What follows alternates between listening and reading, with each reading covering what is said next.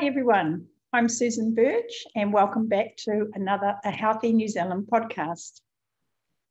Heart disease is still the #1 killer in New Zealand, and there is a considerable debate around the role that cholesterol plays in this process, the use of statins, and also whether eating saturated fat increases our risk or not.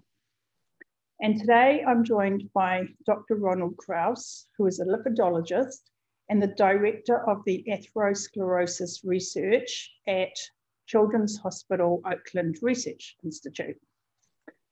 Dr. Krauss is a pioneer in the field of lipid research. He's changed the way we all think about cholesterol, how to measure it, and how the foods we eat affect our cholesterol.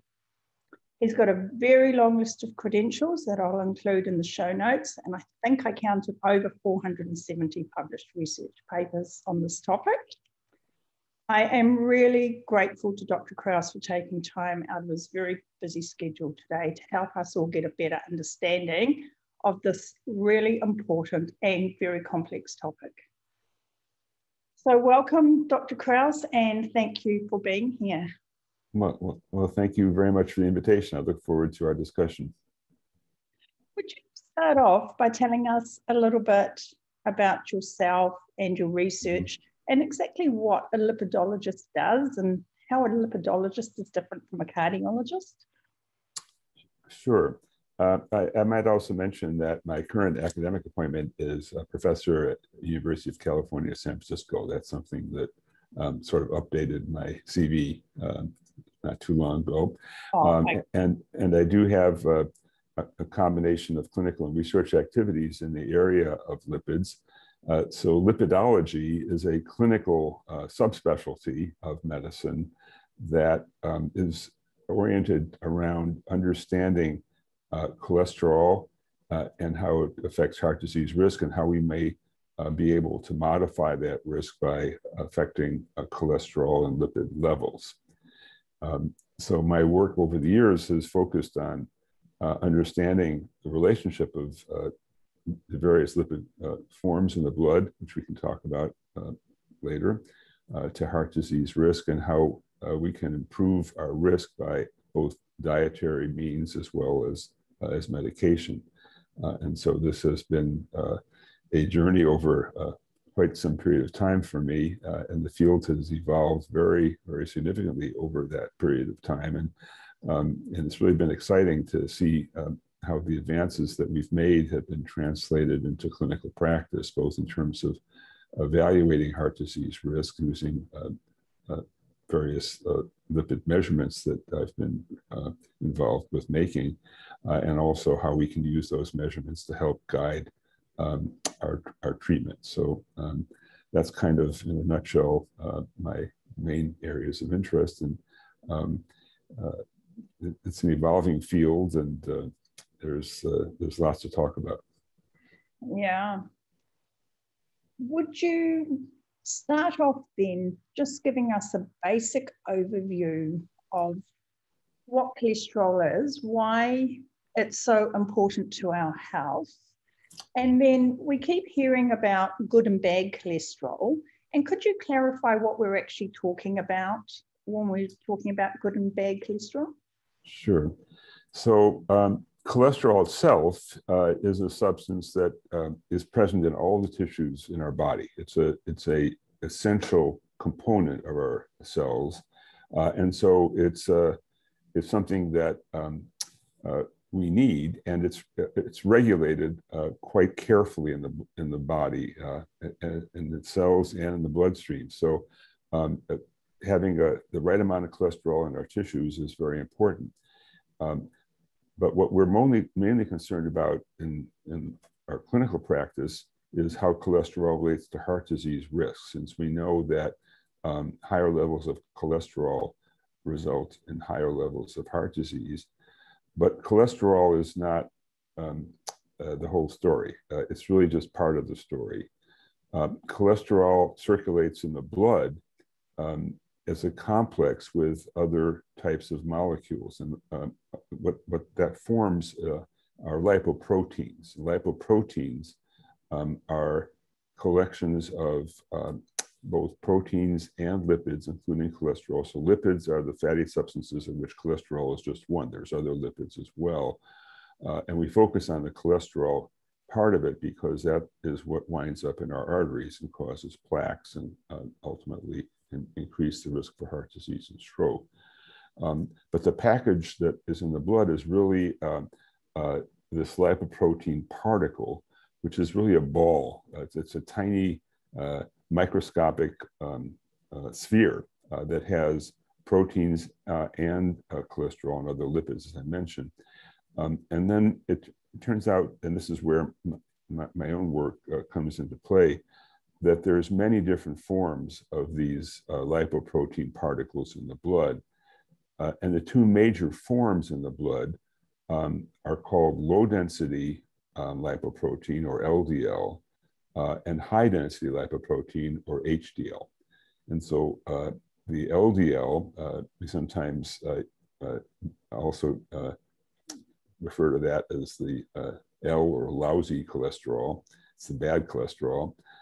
And the HDL, we sometimes refer to as the healthy form of cholesterol in the blood because it's associated with protection from heart disease risk.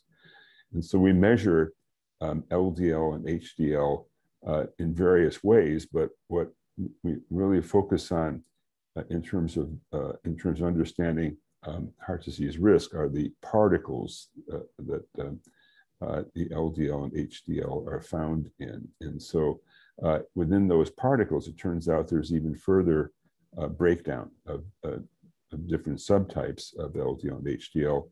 But by and large, for the clinicians who try to work with people to reduce heart disease risk, they focus on those two major categories.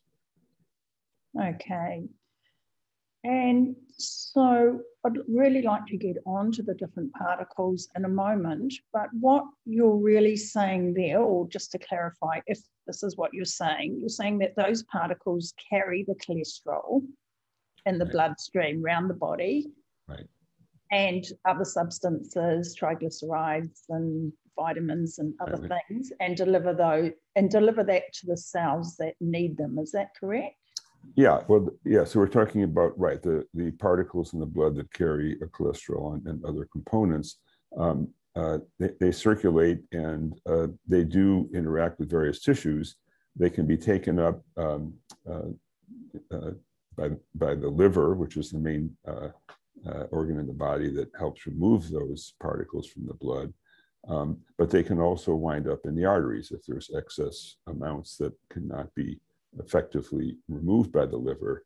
They can wind up in the wrong place, namely on the artery wall, where they can, where the LDLs can lead to plaque. The HDLs, if there's enough HDLs, can help remove some of that cholesterol. So that's the balance that often we deal with in the clinic, is the relative amounts of the bad and the good cholesterol, which determine how much wind up in the artery wall. Right. So when we get just a basic cholesterol panel measured by our GP, what he's measuring is the amount of cholesterol in those LDL particles, but he's not telling us how many particles we've got. Is that correct? Yeah. So the standard lipid panel, which is well established, and it certainly has a role in clinical practice, involves measuring cholesterol, the total cholesterol, and then the cholesterol in LDL and HDL. So that's called LDL cholesterol, HDL cholesterol.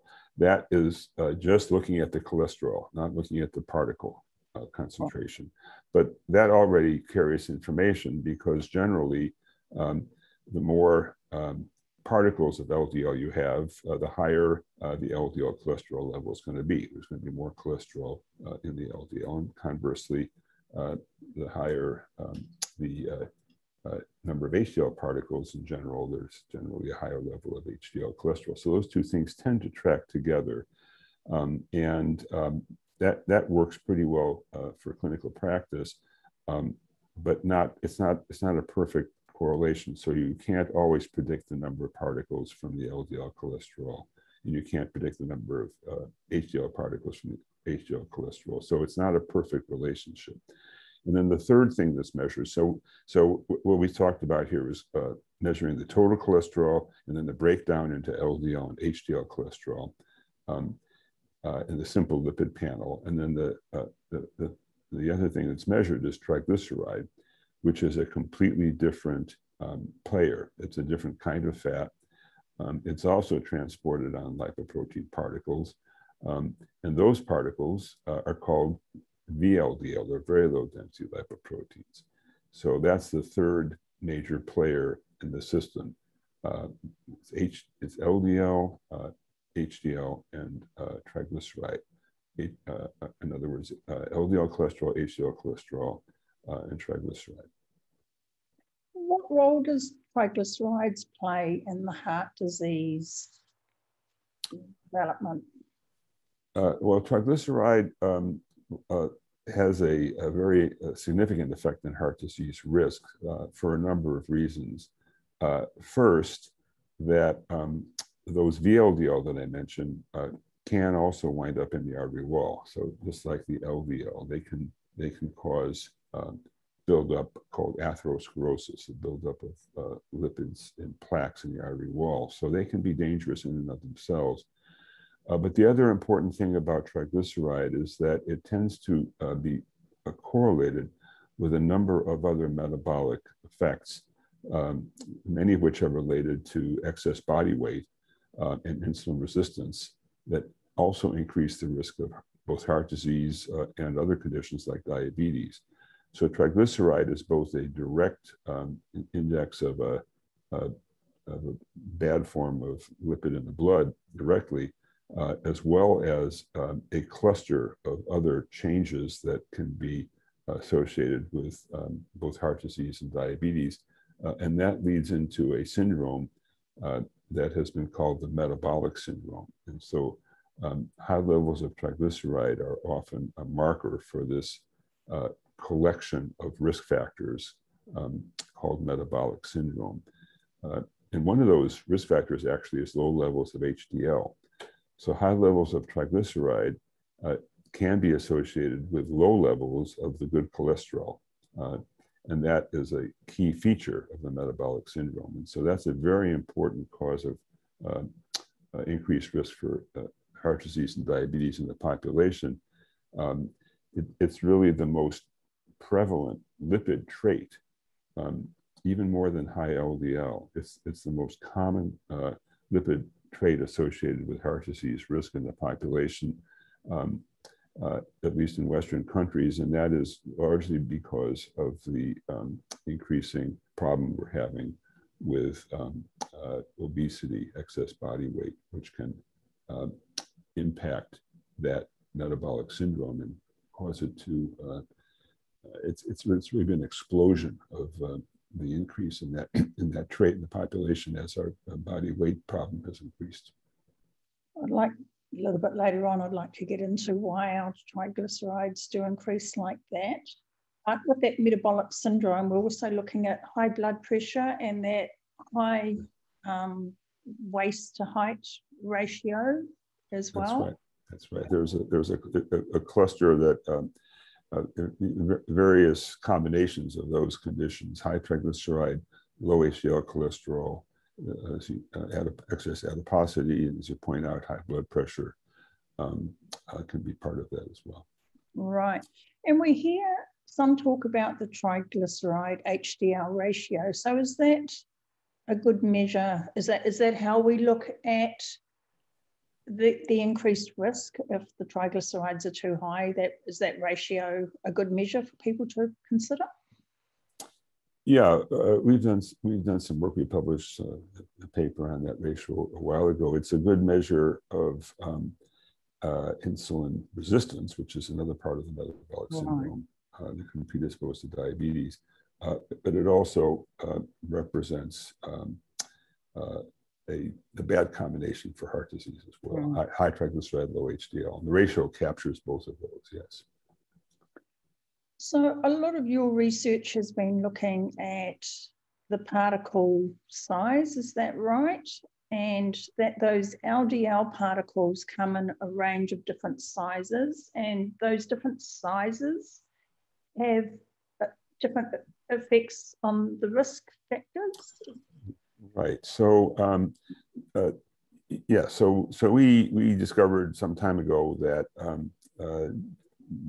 LDL particles, as you say, do come in different sizes, and the size of the particles affects whether they're more or less likely to wind up in the artery wall.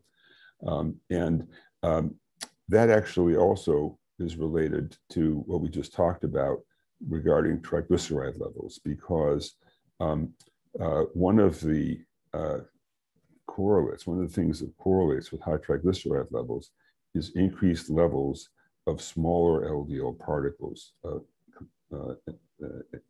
rather than larger LDL particles. So those two main categories, small LDL and large LDL, are what we have been focusing on, because it's the smaller LDL particles that tend to be associated with higher heart disease risk.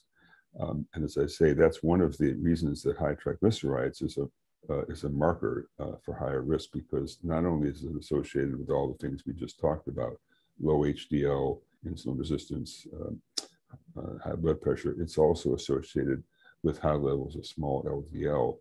And that brings the LDL into the picture. It's sort of a key factor in the metabolic syndrome that contributes to higher risk for heart disease and stroke. Whereas the larger LDL particles, despite the fact that they actually have somewhat more cholesterol in them, are associated with much lower risk of heart disease. And so you've developed or been part of the development of being able to test for those different particle sizes? Right. So it's been a process over a number of years to develop tools that can be used clinically that can distinguish those different LDL particles, but they're not necessarily widely available, and I actually don't know what may be available in your country that would permit those measurements to be made. There's still a variety of different approaches for doing that. The technique that we use in the U.S., at least that I use in my program, is a technique we developed that's offered by one of the major labs in this country, but it's not, unfortunately, a global method. It's not available globally. So we really are trying to encourage greater adoption of this methodology, because as we touched on briefly earlier, LDL cholesterol, which is sort of the standard measurement that's available, is not always correlated with the levels of those small LDL particles. And that's in part because those particles have less cholesterol in them. So they're actually more compact and more dangerous, but don't necessarily have excess cholesterol. And therefore, when you measure LDL cholesterol, you don't always pick up an accurate measure of the concentrations of the small LDL particles. So we'd like to see more of that testing being done. But as I say, I don't know exactly what's available in your country. And that sounds like an important distinction to make when people are looking at, or, and clinicians are looking at how they're going to help manage. Yeah. No, in my clinical practice, and the lipidologist, the lipid specialist, the clinical specialist in lipids are moving towards greater appreciation of the importance of making those measurements to help guide not just risk assessment, not just to know who may be at higher risk based on those particle profiles, but also how we can best gauge the effectiveness of our treatment to monitor improvement. And I use it. It's really in my clinical practice. It's something that I do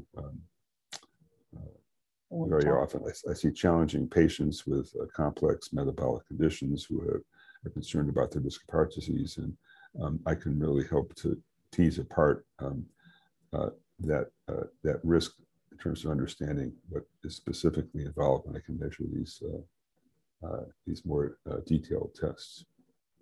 So is there something that causes the LDL to be smaller? Why do we have different sized LDL particles? Well, that's an area of ongoing research, but our own work and some other studies have suggested that it all begins with triglyceride. And I mentioned that higher triglyceride is associated with higher levels of small LDL. And that triglyceride, as we also mentioned, mainly represents levels of these VLDL, very low density lipoprotein particles that are packed with triglyceride. They're produced by the liver. They tend to be increased. These VLDL particles go up.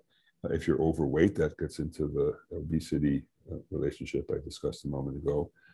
And they can also be increased, and the liver will make more of them if you're consuming more carbohydrates, particularly sugars, which tend to drive up levels of these particles. And once they get into the bloodstream, they cause a variety of metabolic effects to occur, and I won't go into all the details, but the net result is that they're eventually broken down to smaller particles. The VLDL are large particles. They come out packed with triglyceride, but as they circulate in the blood, they get smaller and smaller, and ultimately that process of degradation of the LDL yields these small LDL particles. The small LDL particles are a product of those VLDLs, so they're metabolically connected as a precursor and a product. And so an excess of carbohydrates, and probably processed carbohydrates, I'm assuming, would increase the triglycerides. The triglycerides then increase the number of small LDL that you have circulating, and then those are more easily able to get into the artery wall and start causing plaque. Right. Yeah, that's right. And all along the way, the LDL particles themselves are bad for the artery. So that whole spectrum of particles, starting with VLDL and winding up as small LDL, that whole pathway is what's really responsible for increased risk. But the small LDL who are at the end of that pathway tend to hang around in the blood for a long time because the liver has a reduced capacity to remove those particles from the blood.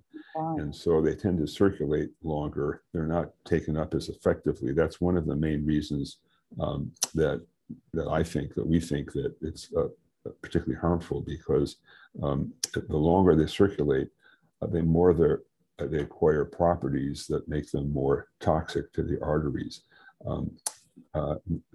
And they also have a tendency not just to get into the artery more easily than larger particles, but they tend to stick more tightly. That's one of the things we don't want to have happen. And they tend to get oxidized. They can turn rancid, if you will, once they get into the artery. And that's also a very toxic effect of these particles. So there's a variety of factors that come into play that make them more hazardous to the artery. So do they get oxidized before they get into the artery as well? Because we hear about oxidized LDL. That's right. Yeah, oxidized LDL tends to be a mirror for these particles as well. Most of the oxidation occurs in the artery, however, and some of those oxidized LDL can actually leak out of the artery into the blood. So what we measure in the blood is sort of a little bit of an overflow almost. Right. They don't get oxidized in the blood, they get oxidized in the tissues, but some of those oxidized LDL can come back into the blood. Okay. Yeah. I always wondered what the difference between small LDL and oxidized LDL was. Yeah, well, they're not identical because other kinds of LDL can be oxidized as well, but this is the main source in the artery. And so does there need to be something else going on for the artery to be damaged for these particles to get through, or can they just get through basically on their size and availability of them? Well, atherosclerosis, the condition that we're talking about that can cause plaques and heart disease, is a complex mechanism involving both lipids as well as inflammation. And inflammation can start the process off. So many people think that having high levels of the lipoprotein particles, of the LDL particles, is not sufficient, that there has to be some other factors involved.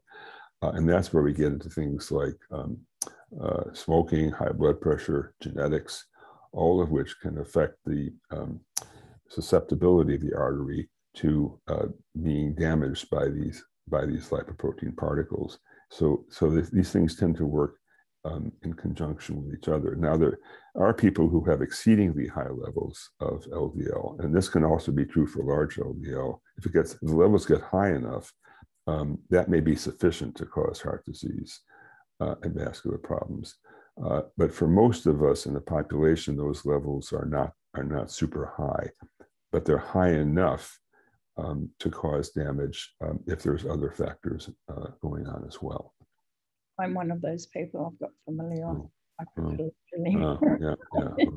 When you get those genetic traits that really raise the LDL high, then that is sufficient to be concerned about. Yeah. I do have very high HDL, and I've got nice low triglycerides. So, I'm one of those very tricky people, and there are quite a few of us out there who don't really fit into a standard model, and it's quite difficult to know what decisions to make, when you're fit and healthy and got good blood pressure and you're a normal weight. Right. Well, we sometimes use ancillary tests on people like that. When I see someone like you in my clinic, we still don't know that having a high HDL in all cases is protective.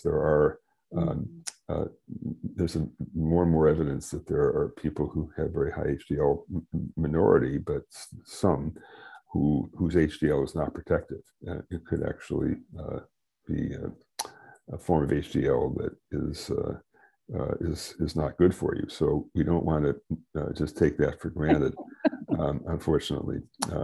So not to create any excess worry, but in those, I see a lot of patients like you, and I often use in that situation, for somebody who appears to be and is in all other respects healthy, we look at something called the coronary artery calcium score, which is a very well validated procedure using a form of a CT scan that allows us to determine the amount of plaque that exists in the heart, in the coronary arteries in particular. Since many people like you will have a high LDL and high HDL, and as a result of having a good balance and the HDL is working like it should, there's absolutely no plaque in the arteries, and the coronary calcium score in many of those patients that I see is 0. And that's very reassuring, because it tends to confirm the clinical impression that I would have for you, for example, that you're not necessarily at super high risk because your HDL is high. But I wouldn't be totally confident of that without additional information. Yeah. And I think, is it true that for people like myself, often the problem is that we're not able to, the liver's not reabsorbing the cholesterol, so that receptor's not working properly? Yeah, people, genetics plays a big role in everything we're talking about, but there's one gene in particular that can cause very severe cholesterol elevations of LDL and LDL particles, and that's a protein in the liver that's responsible for removing LDL from the blood. When that protein is genetically affected, so it's not functioning properly. That leads to failure of the liver to take up that LDL. And then we get into what I talked about a moment ago, where if the LDL isn't able to be cleared from the blood, it circulates for prolonged periods of time. And this is one cause. It's not the most common cause of atherosclerosis, but it certainly is one mechanism that results from just having that LDL in the bloodstream wind up ultimately in the artery because it's not being effectively cleared. And so we in that case, we often have to, if we really feel a person is at high risk due to that condition, and most people with this condition are at high risk, we often have to move to medication to help lower the LDL to overcome that genetic deficiency. Right. And I guess that's where if I had Passion A or the big buoyant LDL, that would be a reduced risk for me as well. Yes and no. So you talked about the A and B. So the pattern A we used to designate people with large LDL, pattern B with mainly small LDL, and most patients who have this genetic deficiency in the protein, it's a receptor in the liver that clears the LDL from the blood. Most of these people do have large LDL, actually, but that doesn't necessarily imply lower risk, because these particles can still accumulate in the blood to high enough levels to cause buildup in the artery. So it's not a it still requires further evaluation, even if the LDL is large in those situations, to make sure that we're not overlooking risk for heart disease. It's very nuanced and complex, isn't it? Well, that's why we have a clinical field of lipidology, because if it were super easy, I probably wouldn't need to do what I do. So I guess people will be wondering what they can do. We've talked about this cluster of sort of things, blood pressure and high triglycerides and excess weight. What can people do to lower their risk? And, you talked about high carbohydrates or excess carbohydrate diet, increasing the triglycerides. Can we reverse that small LDL if we change our diet and our lifestyle? Right. Yeah, that's a great question. It's something I've been very interested in, both from a research standpoint as well as wearing my clinical hat.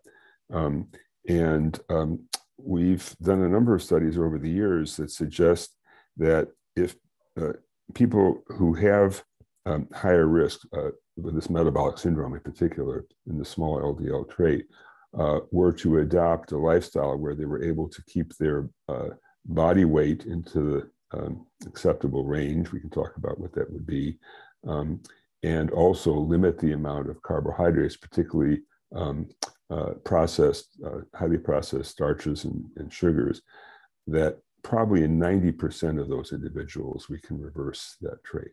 It's very, very manageable. But it takes some hard work, particularly for the weight loss part, because we're struggling with that in our society. To really reverse it, from some people, they have to get down to a lean body weight. But in principle, that does tell us that it is possible to reverse this trait, even though there's underlying genetic predisposition to that. It's something that we can overcome. And that applies to that whole cluster of risk factors that go along with metabolic syndrome. High triglyceride, high blood pressure, insulin resistance, and small LDL. All of those things can be reversed with a combination of weight loss and a lower carbohydrate intake. And sometimes weight loss is sufficient. If you can achieve leanness and you're physically active, then carbohydrate intake might be more generous. But if you're not able to get down to a lean weight and you're not really highly physically active, then carbohydrate in the diet is really important as well.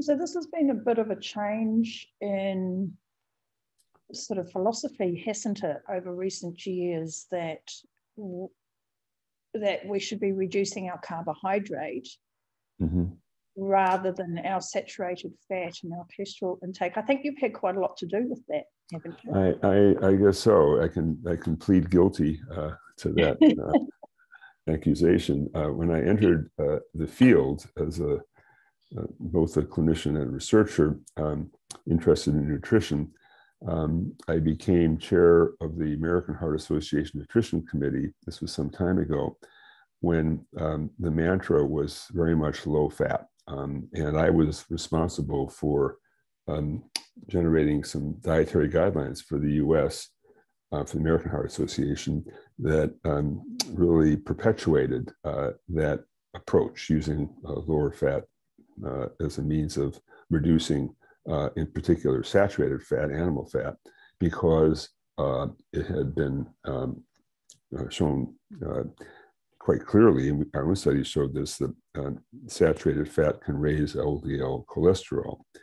But my own research at that time was beginning to tell me that that saturated fat really wasn't the main problem, because saturated fat affected mainly these larger LDL particles. And what we were finding is that the smaller particles were not affected by saturated fat for most people, that they were highly affected by carbohydrates.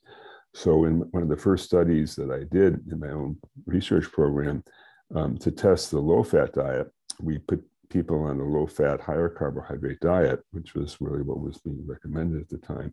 And we actually pushed more people into the metabolic syndrome as a result of that. It actually aggravated their overall cardiovascular risk. And as we did more studies to confirm that, I realized those guidelines were something I really was not comfortable with. So I started to try to change the guidelines by writing them a second time, about 4 years later, opening the door a little bit to higher fat intake and lower carb as an option, particularly for people with metabolic syndrome.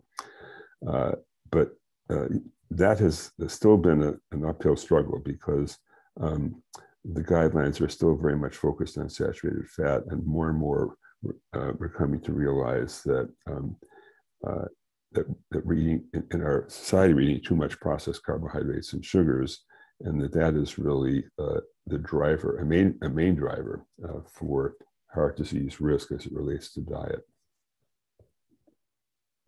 So if saturated fat isn't really a problem, I mean, we have got, we've got keto diets and all these low carb diets, and should we still be a little bit careful about our fat intake, or do you think saturated fat doesn't matter at all? Or is it, I mean, that's probably too complex a question, really. Yeah, well, it touches on differences among us and how we respond to diet. So making recommendations to the general public is important.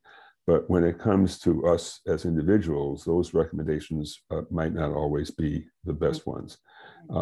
Because, in particular, regarding saturated fat, this is something, again, I tumbled on early on. I realized that we all differ in how we respond to nutrients, including saturated fats. And saturated fat comes in different forms. That makes it even more complex. There's different types of saturated fat in different foods. But there are some people who really should avoid saturated fat, because they tend to be really what we call hyper responders. They go on a diet that's high in animal fat, animal products, such as fatty meats, whole fat dairy products, et cetera, and their cholesterol will skyrocket. I have some of those patients, but they're in the minority. And the majority of us are relatively not terribly responsive. Our levels don't go up so high when we consume saturated fat. And as I mentioned, for most of us, it's the larger LDL that go up, not the smaller. So that tends to put the saturated fat issue in perspective across the population, that in general, for most individuals, it's very hard to find evidence that saturated fat itself is hazardous. And in fact, I published a paper, gosh, over 10 years ago now, that I think kind of shook up the field, because we looked at all of the prior evidence from studies in which populations were followed over time, and their dietary intake was recorded, and there was an effort to relate their diet to heart disease risk, and we could not find any evidence that saturated fat itself was related to the risk of heart disease. And in fact, there tended to be, strangely and kind of provocatively, a reduced risk of stroke with higher saturated fat. So that really challenged the whole basis, both in terms of the lipid effects, as I mentioned, as well as the evidence from these population studies, that we were really overemphasizing saturated fat as a component of the diet that is responsible, is most responsible for heart disease risk, at least in this day and age. It's not saturated fat, it's carbohydrate. Because in New Zealand, we have a very strong push towards using vegetable oils and instead of saturated fat, because they are shown to lower cholesterol levels. Right, but there are other complications from added vegetable oils, more oxidized LDL.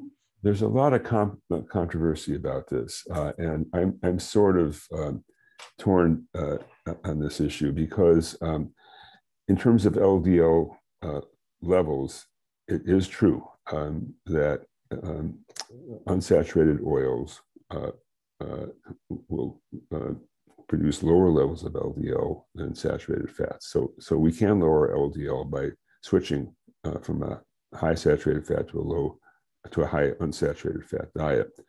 The question is that sufficient to protect us from heart disease risk? And that's where I think the evidence gets very thin, almost maybe to the point of non-existence. There's really not convincing evidence that making that change, and even if your LDL cholesterol goes down, it doesn't necessarily predict lower heart disease risk. And if one digs into the data that are out there, it gets very hard to prove that that's beneficial. There are some, and I'm not necessarily in that camp, who actually worry that too much of the polyunsaturated fats from vegetable sources that are a result of processing of the oils, too much of those processed oils could potentially have damaging effects. So there's some evidence to that that's out there. I don't know that it's totally convincing. So I'm not sure I would advocate avoiding them because they're harmful. I would just argue that it's not necessarily a substitution that is going to be beneficial. Has there been any research done on vegetable oils and the small LDL compared with the large LDL? Unfortunately not. This is where our funding kind of dried up. We did a lot of work with high saturated fat versus monounsaturated fat, with substituting olive oil, which is monounsaturated, for whole fat dairy products, which are saturated. And that's where we saw that the saturated fat really wasn't affecting the smaller LDL particles. The olive oil, the monounsaturated fat, was neutral. But we don't know as much about polyunsaturated fat. There's some evidence that it works mainly on the larger LDL particles, but that's still not necessarily as solid science as we have for saturated fat. Right, because so many of the processed foods come along with these vegetable oils as well. So I was wondering if, it was double. Well, the whole idea of processing, the whole idea of processing itself is one thing that many of us can, even those people who are not comfortable allowing higher levels of saturated fat in the diet. would agree probably that there's that the processing of foods, and this relates to carbohydrates as well as oils, can have effects that deplete our diet of natural forms of these substances when they're found in whole foods that are unprocessed. They could have entirely different effects, and that does raise an issue that I've tried to advocate, and I think at least in the U.S. the guidelines are beginning to recognize this, that it's not so much this or that type of fat. It's really what package that fat is being consumed in. And for example, there is growing evidence that whole fat dairy products, which, as I mentioned, because of their saturated fat, tend to result in higher LDL levels, higher LDL cholesterol levels, may actually have beneficial metabolic effects and some reduction in heart disease risk due to maybe the overall food in which it's being consumed. For example, cheese, which which many people over the years has considered sort of a no-no for most people trying to reduce their risk of heart disease. That package consists of fermented dairy products, the matrix, that is the substance of the food itself and how it's handled when we consume it, does not seem to have an adverse effect on either cholesterol levels or heart disease risk. So it's a case where just focusing on the fat type and the content of that fat really misses the picture. We have to be looking at the whole foods, and those studies are much harder to do, to study real foods, and there's not been as much research on that. But I think we need to move away from dissecting out the individual types of molecules in foods and thinking about the whole package. And that goes for carbohydrates as well. I should say, as much as we consider certain kinds of carbohydrate a bad food choice, it's really the processing of those carbohydrates, the white starches that have what's called a high glycemic index, that is, the ones that tend to raise blood sugar. Those are the ones that are really the ones to avoid, whereas carbohydrates coming in more healthful packages, such as unprocessed whole kernel grains, things like brown rice and quinoa, and even dark bread, whole rye bread. Those carbohydrates may not have an adverse effect at all. We really have incriminated carbohydrates mainly because we've been eating the wrong kinds of carbohydrates. Mm. And I think that's such an important point. If we eat real food, right, rather than processed food, and it's what we eat that food with as well. Perhaps, right. The whole dietary pattern. Yeah, the whole dietary pattern. No, sorry. Right. So I'd like to just get on to statins briefly before we sort of run out of our time today, Sure. Because that's something that there's a lot of debate about and people are really concerned about. And I know that you've been doing a lot of research into statins. Yes. So could you, I know there's a place for them. Could you talk about, sort of the primary and secondary, care model of using statins, and then also about some of the research you've done into the effects of them? Okay. Sure. Yeah. No, statins. It's an important topic. Statins. I'd have to say the bottom line is they've represented a huge breakthrough in our ability to manage heart disease risk for a great many people. They work to lower cholesterol. They lower LDL. They lower both small and large LDL particles. Maybe not quite so effective on the small particles, but they can generally substantially reduce, particularly with the current generation of statins that are the higher potency. We can get as much as a 50% reduction in LDL levels. So for people that are at high risk for heart disease or have had heart disease, the studies unequivocally show that you can reduce the risk of having heart attacks and also strokes. There's not quite as much data on life expectancy. Those are harder studies to do, and people have kind of picked on that, saying, well, if you can't prolong life, is that really something worth taking? But heart disease, as you mentioned, is the leading cause of death, becoming globally the leading cause of death. So if you can reduce heart disease, that's a benefit. The question is, who are the candidates for statin treatment? And we can start with people that are already following healthful lifestyle, monitoring their diet, eating the right kinds of foods we just talked about, exercising, and who nevertheless have a high LDL level, and particularly if they have a family history of heart disease suggesting genetic factors. The studies unequivocally show that statins are beneficial in those patients to reduce heart disease risk.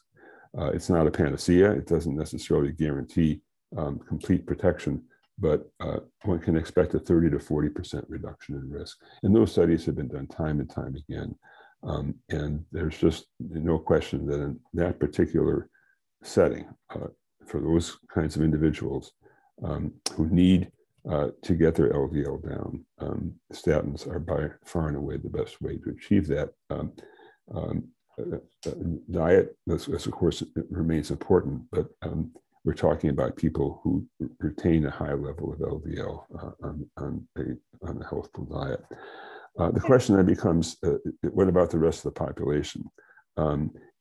So we're extending our guidelines to a larger and larger group of individuals because of the success of these statin trials. And in the process, I feel that we are now advocating statin use in many people who really don't need it. And so then it becomes a question of how you sort out who needs it and who doesn't. And that's, again, a lipidologist type of exercise. I see patients who are wondering if they should take a statin, and that becomes a complex clinical judgment.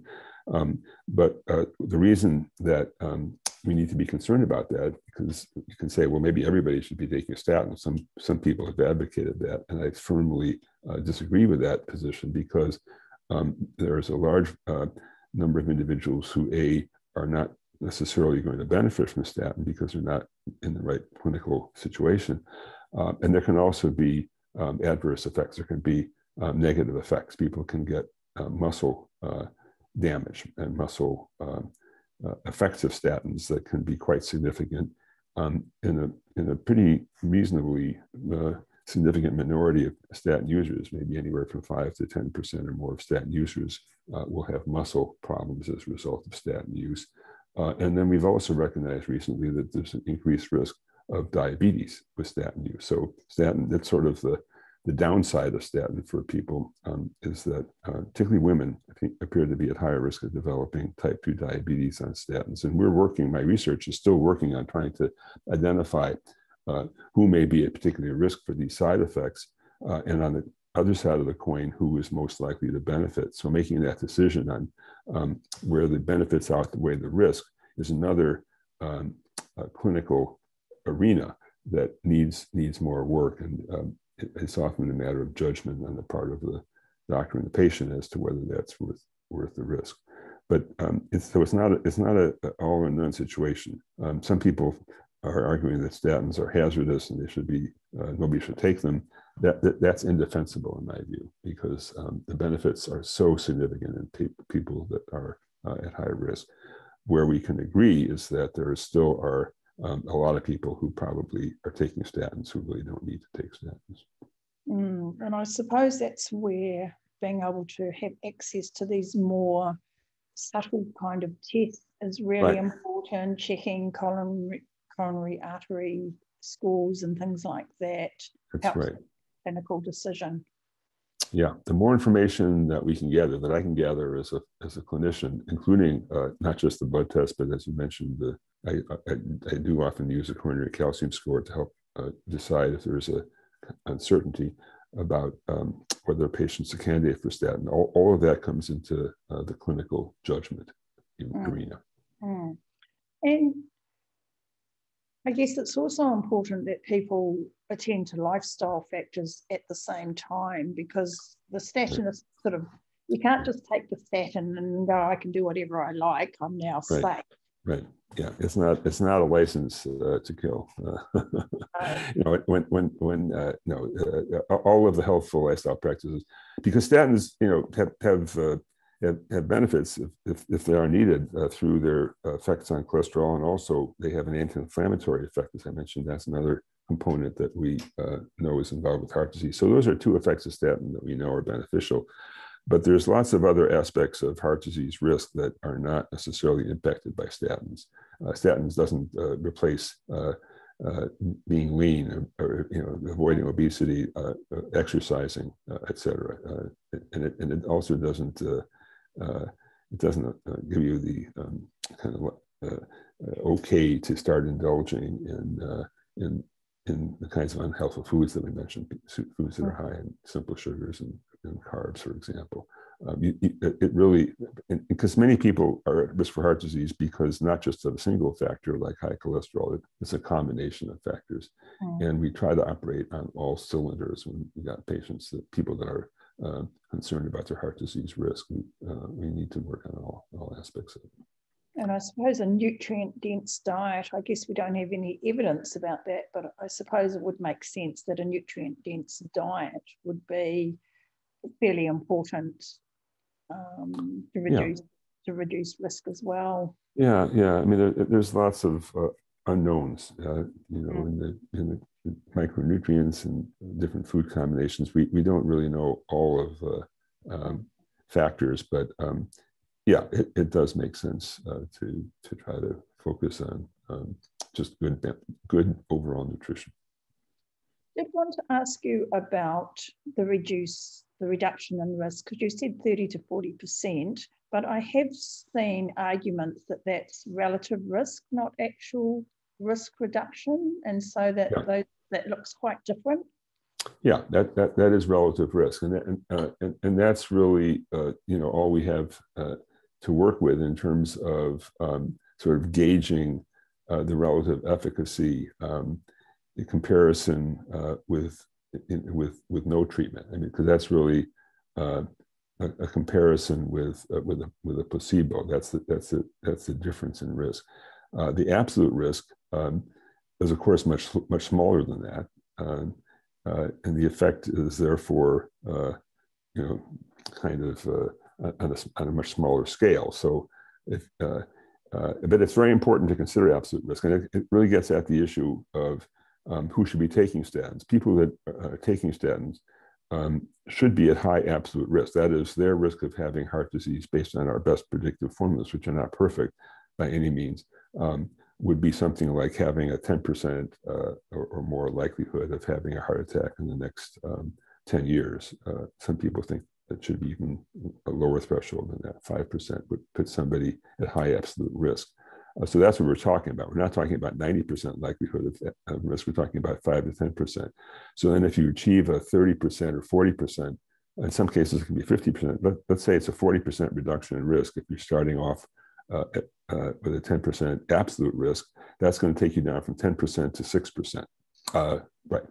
Yeah. So that looks small, but that's just because the absolute risk is already starting off. So it's a little bit deceptive. I mean, I think people that are unhappy about statins will say, well, you know, you've only reduced the absolute risk by 4%. But that's just because we're starting off at a level that is not higher. You're starting off at 50%, and if your risk happened to be, let's say, 50% absolute risk, which is off the charts, then you'd be achieving a 25% reduction, or what would it be, 50%, 40%? Then you'd be having a 20% reduction in risk of absolute risk. So it's kind of an arithmetic game. But the point is that you have to consider what are the odds with and without statins, and your odds are reduced in the right patient. With the right starting risk by 30, 40% or more. And that's the key point, isn't it? In the Yeah. right medication. And that's Right. probably where we need a little bit more better guidelines, or a little bit more, Right. perhaps increased understanding with GPs maybe, who tend to just prescribe a statin as soon as they see some elevated Right. cholesterol. Yeah. Yeah. There's probably kind of misallocation in both directions. That is, Yeah. people that don't need it and not getting it, who are getting it, and then people who should be getting it who are not getting it. I worry about both those categories. Mm. You mentioned about it increasing the risk of type 2 diabetes. What about taking a statin when you've got type 2 diabetes? Because that seems to be a fairly standard prescription, certainly in New Zealand. Right. Yeah. Well, that's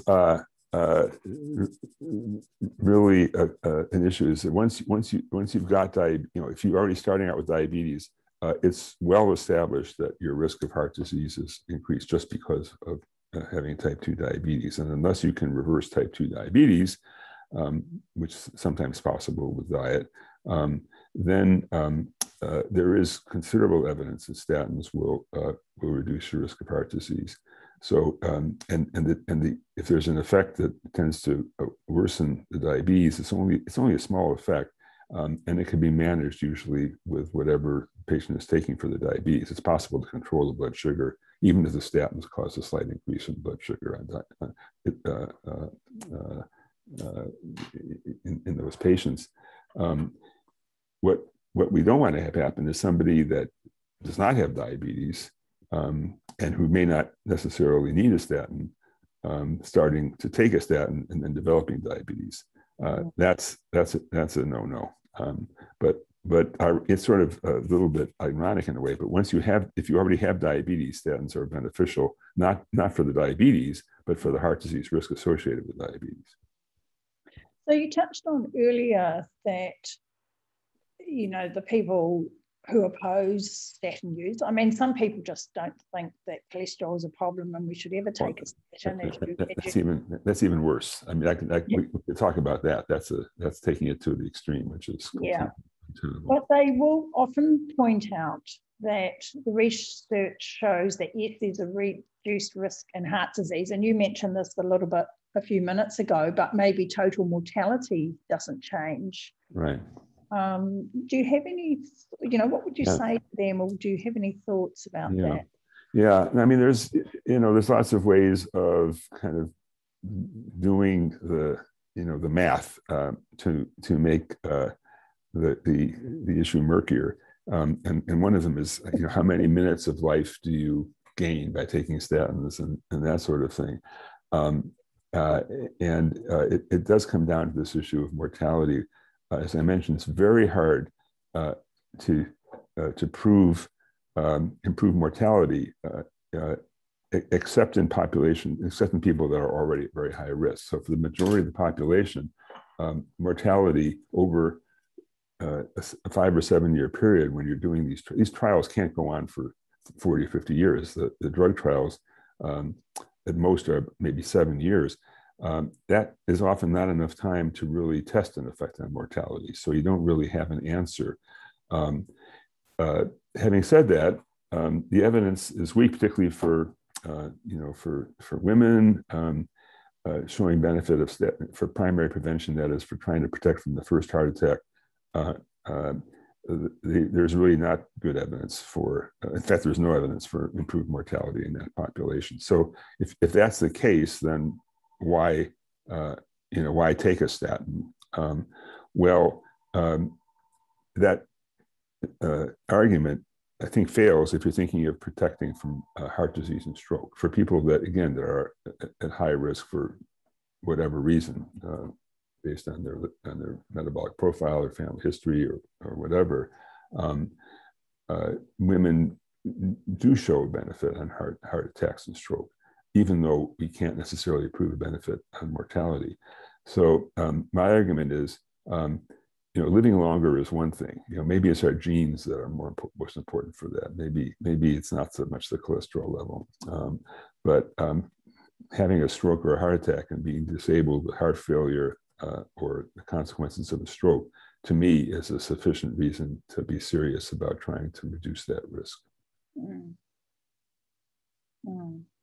So just to summarize, before I let you go and carry on with your afternoon, Right. So to summarize what we're talking about, what we've talked about today is that we can reduce our risk through our diet and lifestyle, or what a certain group of people can. You know, there are other people like myself who have genetic reasons for very elevated cholesterol, but most people can reduce their risk by getting that cluster of metabolic syndrome issues resolved. Would that be a fair comment? You know, get your blood pressure down. Yeah, yeah. Reduce triglycerides. Yep. It's doable. It takes, you know, commitment and an understanding and a sort of a longer term view of what you're going to achieve. It can't just be a short term, you know, change. It's got to be lifelong. Yeah, yeah. And then we concentrate on eating foods or living a lifestyle that hopefully increases our large particles rather than these small dense ones that will get into the artery wall. Right. Yep. And then for a certain group of people, after proper consultation with a really good clinician who can really identify their personal risks, like this, I guess this is where you come back to personalized medicine, or then taking a statin or some other cholesterol lowering drug may be really important and relevant to them. Would that be a fair summary of? That boils it down to the key points. Yes.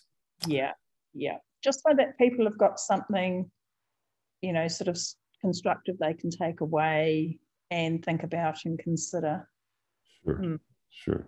Yeah, yeah. And I would take advantage of specialists when there's uncertainty about what to do.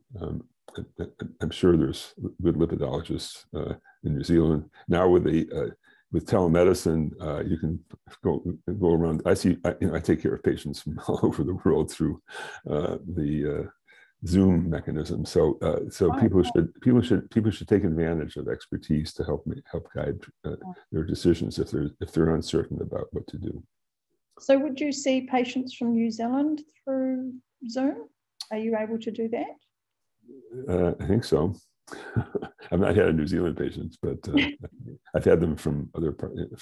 Because I can, you know, would you like to let people know where they can find you actually? And I'll make sure that goes in the show notes, just in case anybody is, you know, I mean, I think, you know, like for myself, I'm probably quite a reasonably complex case. I've got ApoE44 gene, you know. Oh, really? Oh my. Yeah. Okay, that's a whole other discussion. You know, it's not standard sort of standard risk profile.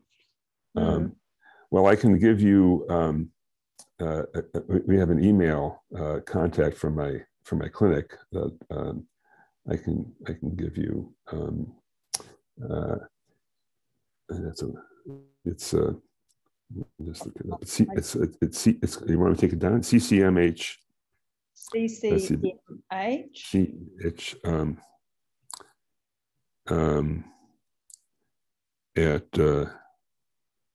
It's called the program is called Jumpstart MD, JUMPSTART.com.